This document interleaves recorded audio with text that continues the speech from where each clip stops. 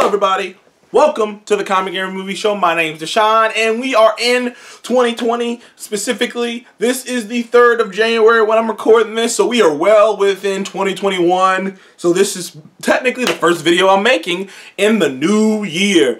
And I just wanted to get out ahead of this because I just wanted to remind people how much Marvel content is coming. Because it's not until I saw a list of it and just saw it that I went, holy shit, there's a lot of Marvel stuff coming. So this video is really gonna just be me going through all the Marvel content that's coming and asking you guys which one are you more excited for, because I feel like since it's all Marvel, I might as well just make one video about it and, you know, briefly touch upon what's coming, and if I can get the order in which it's coming correct, that'd be great too. So far I only really know what the order of some of them, but let's get to it.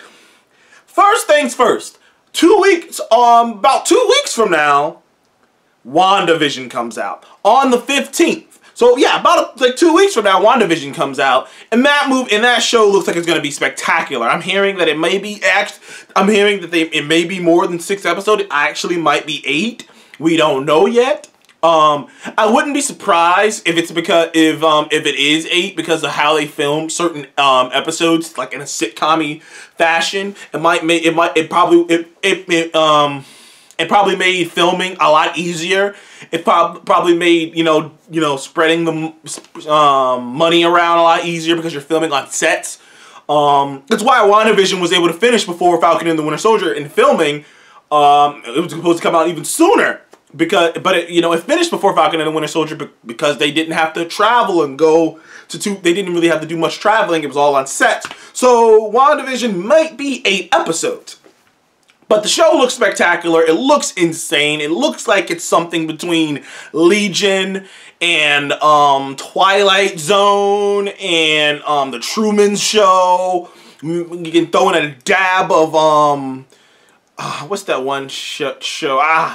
I'm forgetting all the shows that I wanted to express. But it's gonna be a very weird and out there show, and it's gonna be the first MCU TV show, streaming show of all time. And if The Mandalorian, the first Star Wars show, is any indication, we are in for a treat. So after that, March 19th, we got Falcon and the Winter Soldier coming out, which depending on how long, depending on if this, which basically means they're going to just segue right into each other. As soon as WandaVision ends, it's going to be like a week or 2, and then Falcon and the Winter Soldier starts. So that's awesome. You don't have to, there's not going to be a long gap. It's literally going to be a week or 2, and then Falcon and the Winter Soldier starts, which is going to be great. It's going to be about the Falcon and the Winter Soldier, and Falcon coming to terms with being chosen to be Captain America and what the responsibilities of being Captain America is. I got a feeling that it's going to be about, Winter Soldier is going to be having to deal with now that he is finally free, what to do with his freedom, and can he live with all the things that he did, and that's going to be a challenge for him. And both characters will learn a lot, and it's going to be action-packed. It's going to be essentially Winter Soldier, the Captain America Winter Soldier expanded upon just over 6 episodes. So that's gonna be great. That show is gonna have the highest budget per episode because of all the traveling they do. Plus, they filmed on a lot of locations. I mean, they filmed in Prague, they filmed in Paris, they filmed in I'm trying to remember. I can't remember what country it was, but they filmed in a lot. They filmed in a lot of locations. So this show is gonna feel globe-trotting. It's gonna feel like a Mission Impossible or a James Bond type kind of a movie, because like I said, it's going to be very globe-trotting. There's going to be CGI, but for the most part, it's just normal people throwing down. And it's going to be the battle for Captain America's legacy and Captain America's shield. I'm looking very much forward to Falcon and the Winter Soldier. After Falcon and the Winter Soldier, Loki's supposed to happen. I'm just talking about the TV shows off top. Loki's supposed to happen. And Loki looks bonkers. Loki looks bonkers. I think they say Loki's coming in May. So in May, Loki comes, and that show looks bonkers. But before that, Black Widow comes out in May as well. So Loki and Black Widow will be coming out in the same month. So while we are watching Loki, Or vice versa. We go see Black Widow, and then a week later, Loki, and then a couple weeks later, Loki comes out, so then we get to go watch that. So that's gonna be 2 Marvel things simultaneously happening in the same month. So Loki looks fantastic. It looks like Loki is like, he's got to deal with his time variance authorities, which are basically time cops. He's in some trouble. He's got to figure out a way out of it, and it's gonna be craziness. And just to put it in perspective, I love to hit this over the head because some people forget. One of the head writers on Rick and Morty is the showrunner on this show. Just so you know, like if you've ever seen Rick and Morty and you see how crazy they can get with time travel and science and how crazy things can get, that's why if you watch the trailer for Loki, you can feel the jumpiness, the fun, the jumpiness, and the I don't know what's happening, but we're gonna find out. Like the feel of that show, of the Loki show. I'm not gonna lie to you, the Loki show really won me over. At first, I was like, I'm looking forward to all this Marvel stuff. But at first, I was like, I don't know how much, I'm looking forward to the Loki show, but I don't know what they're doing. And then when I start hearing things about him time traveling and start seeing some of the stills, I'm like, oh, is it gonna be like a goof thing? Is it gonna be like him just time traveling and, you know, Loki, it's Loki? But no, they got a legit story. It's some crazy shit coming on. Kevin Feige described the Loki series as a crime mystery. As a crime mystery. So it's gonna be a mystery story. It's gonna be a time-traveling mystery story with Loki. So that show's gonna be great. Black Widow looks like it's gonna be amazing. I've been pumping up Black Widow for months. I went out on a limb before it ever came out, and I said that not only will Black Widow be better than Wonder Woman 84, but it will make more money than Wonder Woman 84. I still stick by that. Maybe it's not gonna make okay, it's not gonna make $1 billion like I said. I said it had a chance to make $1 billion. Not now, but I still think it's gonna be not only be better than Wonder Woman 84, but it's gonna make more money than Wonder Woman 84 when it comes out. So then you got Shang-Chi. Shang-Chi comes out. I believe in June, Shang-Chi comes out, and that's gonna be awesome. Shang-Chi's gonna be so cool. Simu Liu, he just seems like a cool guy. If you want to brighten your day, do yourself a favor and go follow, I always say his name, I think it's Simu Liu. I always say his name wrong. I think it's Simu Liu. Do yourself a favor and go follow that guy on Instagram, Twitter, or whatever, because he's just a hilarious dude. He's a fun-loving guy, and I could feel the earnestness coming off of him. Not to mention, I have started watching his show on Netflix, Kim's Convenience, and he's hilarious on that show. The guy's got charisma, and, you know, like, I'm excited. By the way, he posted up this video of this little fun thing he posted up with a couple of the guys on the crew, and it's like a little karate I always say that word wrong. It's like a little karate little thing they put together, and it's awesome. Literally, I was just like, dude, if the movie is like this, like the fight scenes are like this, and like it's gonna be an old school kung fu movie with the Marvel budget behind it and the budget of Disney. This thing is gonna be massive. It is gonna be action-packed. It's gonna bring an entirely different vibe to the MCU. It is gonna represent for the Asian community. I mean, this thing's gonna be big. If it hits right, it won't quite be what Black Panther did for, because, you know, it's just, you know, I don't know if it's gonna have that same level of impact or Coco did for Latinos, and because Coco to this day is the highest grossing movie in Mexico. So like, you know, it might not have that, but it will, but if it represents and hits all the beats it needs to hit, it will do $1 billion. It will do gangbusters. It will be a Black Panther level franchise starter, and I can't wait for that movie. And now, getting into another show that they're doing. Shit, I'm sorry. There's so many Marvel shows. What If? What If is gonna be nuts. What If is the Marvel animated series based off of the comic books. What If you know, Marvel and DC both have their theoretical stories. DC calls their comics Elseworld stories. What if Batman was a vampire? What if Superman landed in Russia instead of America? Those kind of stories. Marvel has their own. They call them What If, and they're making an animated series out of it. Theoretically, What If can go on forever. Technically, What If is, out of all the shows that they're having, What If has the longest legs on it. Just because of how, and it depends on how many episodes they put in the first season. Because if they put 10 episodes in the first season, then they still have like 12 movies to still fuck around with. If they put 10 episodes, and we have different scenarios. Like, only thing we know for sure is they're doing Marvel Zombies, and Peggy, and what if T'Challa was Star-Lord, and what if Peggy became Captain America, or aka Captain Britain. But even within those stories, there's still other stories to tell. You could tell the story of what if Yondu never picked up Peter? What if I don't know, what if what's his name? The Doctor Erskine.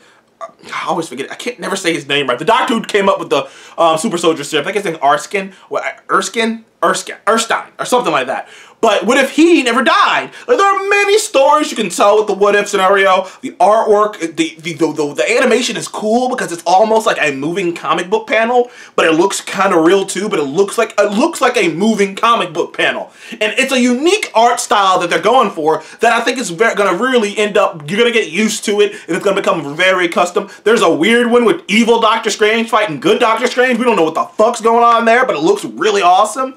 Like I said, What If is going to be a sleeper. And it's going to come out on, and they don't have a date on What If, but they say it's coming in the summer. So, it's coming. Then we got, now I don't know when this show's coming, but I just felt like I should throw it out there just to let people know. Now this isn't part of the MCU proper, but this is a Marvel property. The absolute, now I know I've said last time I did my Hellstorm video that is the last, last live action show. There is one more show made by the old guard of Marvel TV, and it is called MODOK. And I gotta tell you guys, it looks fucking awesome. I gotta tell you guys, I'm thinking about making a separate video just to talk about it. Because it's a different style. It's kind of done in the Robot Chicken style, the stop motion figurines kind of style. If you see it, you know what I'm talking about. It's done in the Robot Chicken, Adult Swim, stop motion style. It's got Patton Oswalt voicing MODOK. And it is hilarious, dude. I saw little teasers for it, and I was just laughing, man. It was just funny. I love shit like that. I love, like, when they do, like jokey little side things where they're just like making fun of like the world, where they're just like, this doesn't make sense, that doesn't make sense, this doesn't make sense either. Like I loved it, dude. I was having a ball watching these. There was only a couple seconds, but I really dug it. I dig it. The stop motion style looks fun. It just looks like it's gonna be a fun time. I actually would want that show to come back. But I don't know when MODOK's coming out, so I'm gonna just throw that out there. I don't know when that show's coming out, but it's coming to Hulu. That show's coming to Hulu, just in case you guys want to check it out. When it comes out, I'm definitely gonna watch it and review it. I mean, I watched Hellstorm and reviewed it, so I mean, I can't get any worse. But anywho, moving on, we got the Eternals. The Eternals, man, every single day seems more awesome and more awesome. They just put out some bios on the characters and their powers and abilities. And like I said, every single fucking day, I see something extra on the Eternals, I get more excited. Because just the concept of these space gods that are just so powerful and beyond, compare. Like they were describing Mercury, the speedster of the group, and they said she moves so fast she leaves her sonic boom. She leaves a sonic boom. That's how fast she's moving, and she can just scout an entire planet in a matter of like a second. She can scout an entire planet. Like, that's just nuts. That she's that fast, and that, the power to it. And the description on some of their powers just seems so cool to me. And I'm imagining it. And they're going to talk about how they affected history and whatnot. Man, ancient aliens, they got to have the ancient... Okay, Marvel, I know you guys... You got to have the guy from Ancient Aliens beyond that, man. He's got to be in it, because that's just hilarious to me. But, yeah, Eternals, I'm excited for. That's coming out near the tail end. That's coming out a little later in the year. It got pushed back. Because I remember it got pushed back almost an entire year. So yeah, it's getting pushed back to later in the year, which some people say that it doesn't, because like they moved Shang-Chi in front of Eternals, and they moved Eternals into award season, which some people say is because Marvel legitimately thinks that this movie has a chance at winning awards, because otherwise there's no real reason to move Shang-Chi in front of it. So we shall see. I'm excited for this. Angelina Jolie, you know, I mean, my boy Richard Madden, which I'm in love with that guy now. I love that dude. Team Rocket Man and The Bodyguard, I love Richard Madden. But yeah, man, they got some talent in that, man. They got some talent in that. I can't wait to see how that turns out. And the last Marvel thing that they're doing is the Hawkeye show. Actually, correction, there's one more thing. But like I said, I don't know for a fact they're doing this, but one more show is supposed to come out. Yeah, one more. All that shit I just listed is the Hawkeye show, which I can't really talk about yet because I don't know too much about. It hasn't been a trailer. There's images leaked, but there's nothing official. You know, hell, even Kamala Khan, Ms. Marvel, has something out there, which ironically is another show that's coming out this year. Yes, people, Marvel took a break, but they're about to hit you with so much content, your brain will melt. Now understand this. Some people might say Marvel fatigue, but the gap of time between when these things are coming out is going to be so great, it's going to be so good that you won't really have time to think about it. Or not time to think about it, but you won't really have time to be like, oh, it's overbearing. If all this stuff was coming out at the same time, that'd be one thing. But they're not coming out at the same time. They're spacing them out. So we got 4 Marvel movies. No, well, I almost forgot. Spider-Man's also coming out, but we don't know about that. You know, we don't really count that with the MCU. Well, no, we do count Spider-Man with the MCU, but with, you know, Kevin Feige can't completely control that. But Spider-Man's coming out. Got Black Widow, Shang-Chi, Spider-Man, and Eternals. And then you got WandaVision. You got Loki. You got Falcon and the Winter Soldier. You got Hawkeye, Ms. Marvel, and Marvel's What If. You got about 10 properties coming out this year. Almost 10 properties. It's either 10 or almost 10 properties. And that's me not counting MODOK, which would make it 11. That is a lot of Marvel. And I, for one, am here for this shit. That 2020 was miserable. The entire year without having to be able to watch any Marvel thing. Do you know how many times I rewatched the entire MCU? A lot. Because there's nothing else to do, Marvel-wise. Usually there's a movie coming out and I could get distracted and a bunch of videos and other things. And I'm just like, I'll go back and watch. But I want nothing else. And it all ends in a couple weeks. And it kickstarts on the 15th with WandaVision. So, comment below and let me know, out of all the Marvel stuff that I just listed, which one are you looking forward to the most? And do you feel like you are being overwhelmed? Which I will answer that question for you with my opinion is, hell no, because we went an entire year. No, people, we went an entire year and a half, or almost a year and a half, without a single new MCU thing. I think we can deal with this, okay?